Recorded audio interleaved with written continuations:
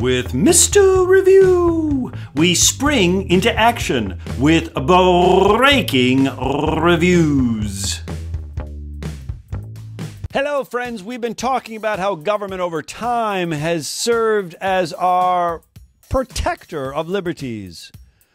But we're also hoping they're correcting our wrongs. We've been talking about civil liberties and civil rights. One of our favorite topics. Well, Mr. Review got a call recently, and someone asked him about, Mr. Review, what's affirmative action? Isn't this an attempt by government to correct our wrongs by violating our liberties? Well, this is a big debate, and our court has been involved in this debate for a long time with some inconsistent decisions.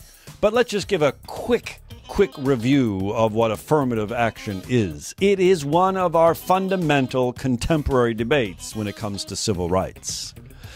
Remember, some justices feel that the Constitution mandates for all of us to be colorblind.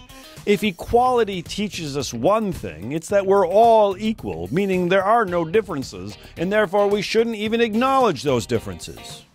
But then there are other judges who argue, well, wait a minute. What do we do when it's not equal?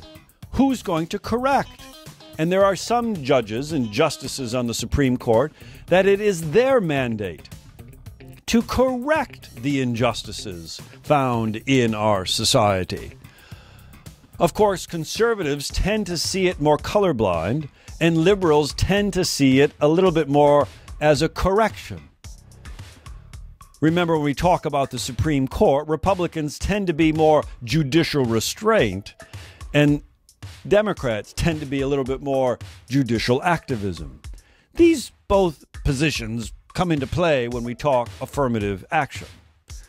Well, affirmative action basically means a correction is needed, that there's been past discrimination with respect to gender and race. And so if an African American or a woman is applying for a particular job or applying for a particular slot in a university, that maybe a little preferential treatment should be given. Now, don't get me wrong, this does not mean quotas. This does not mean the court has said that your university in town must have an exact percentage of men, an exact percentage of women, and an exact percentage of African Americans, an exact percentage of Hispanics, and on and so forth.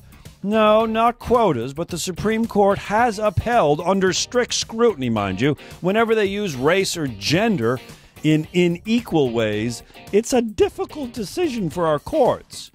But majorities of our courts in your lifetime have said it's okay to correct some of these injustices for at least as long as we need to.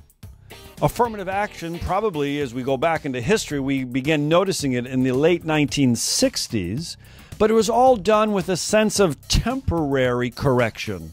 We don't envision this happening forever, but until we get a sizable number of African Americans and women in certain jobs and occupations and in certain educational programs to provide examples for others to do likewise, we won't overcome our discriminatory past.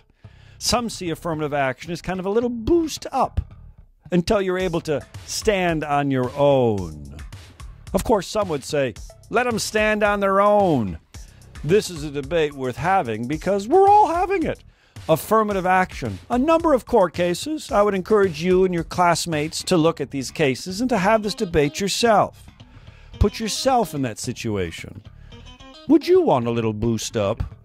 Or would you want that rugged individualism? Wait over time. I'll get there. Just you can. Well, it's a debate that we're not going to have here on air. But remember, the court's interpretations have evolved over time.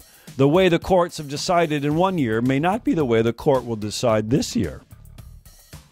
This is what makes civil liberties and civil rights so interesting. Civil rights and civil liberties and civil rights. The government protecting our liberties and correcting our wrongs. A study worth our time. A study worth springing into action with breaking reviews. I'm Mr. Review.